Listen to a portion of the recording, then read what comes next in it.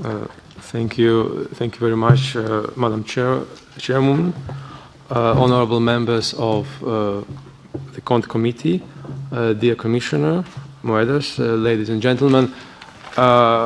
First of all, it's my pleasure to be here and to welcome both new members of the Cont Committee and also those who were re-elected, and to reiterate again the commitment of the Court to assist the Cont Committee and the Parliament in the activities. Spending under Category 1A supports leadership ambitions of the European Union in many policy areas. It is a significant share of the EU budget, and in fact it will be even more so in the future. From the Court's perspective, regular and compliant spending is key to ensure that the European Union and its member states get most out of the financial means that is allocated to this spending category. I'm pleased, therefore, to present to you the results of our audit work on spending in 2018. First of all, very briefly about what did we do. We had 4 major modules in our Statement of Assurance work 2018. The first module is a standard exercise that we are doing every year, which is a substantive testing of underlying transactions that we do ourselves. This year we had a sample of 130 transactions, and in the presentation you see the breakdown of these transactions to various types of spending.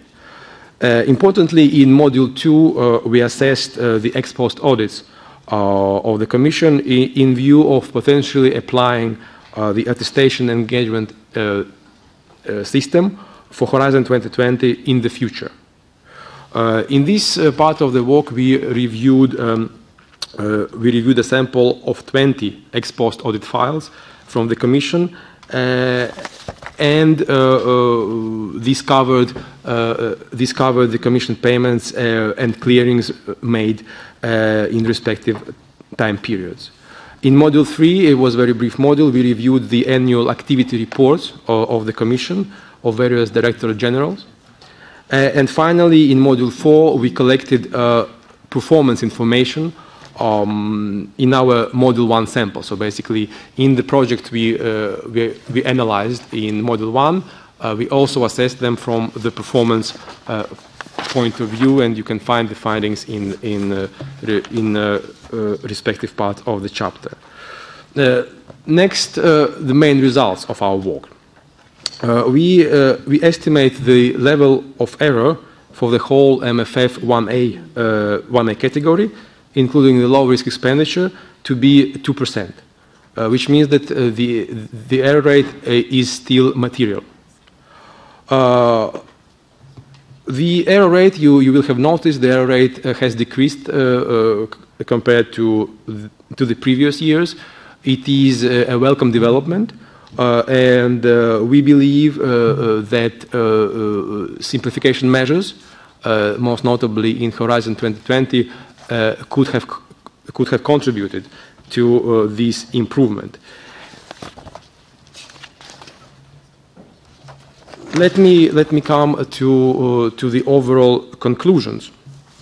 Our results indicate that research expenditure remains a high-risk area, and it is still the main source of error. So, despite the improvements, there is still room for potential improvements, and I think we will continue the work in this direction together with the Commission.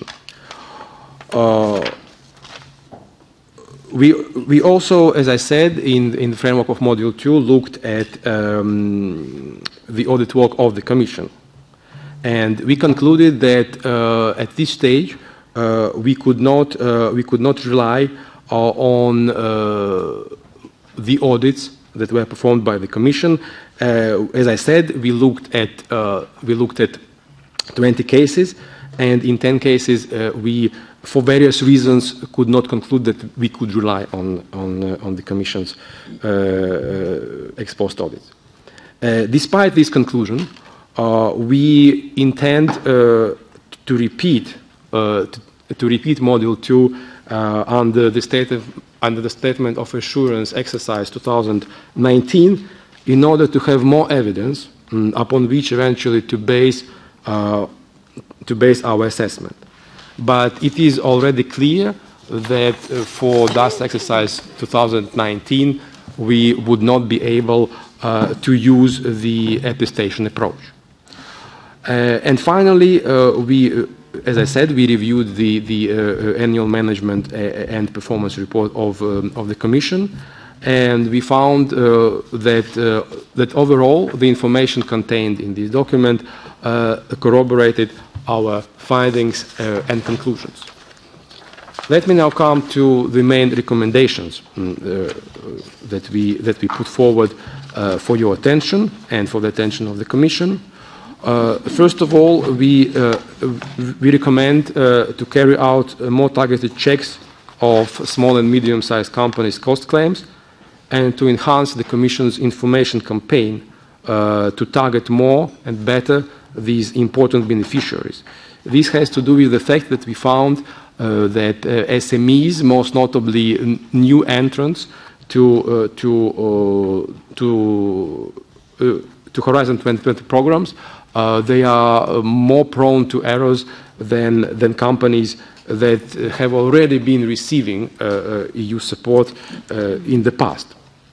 Recommendation number 2, for the next research framework program, we invite the Commission to further simplify the rules for calculating personnel costs, because this is the area where we found a substantial amount of errors. And finally, recommendation number 3 for Horizon 2020, to address the observations made in the context of our review of ex post audits concerning documentation, sampling consistency, and reporting, as well as the quality of the audit procedure. So this is the result of our work under Module 2. I think I can stop here my presentation, and would welcome any questions and ensuing discussion. Thank you very much, Madam Chairman.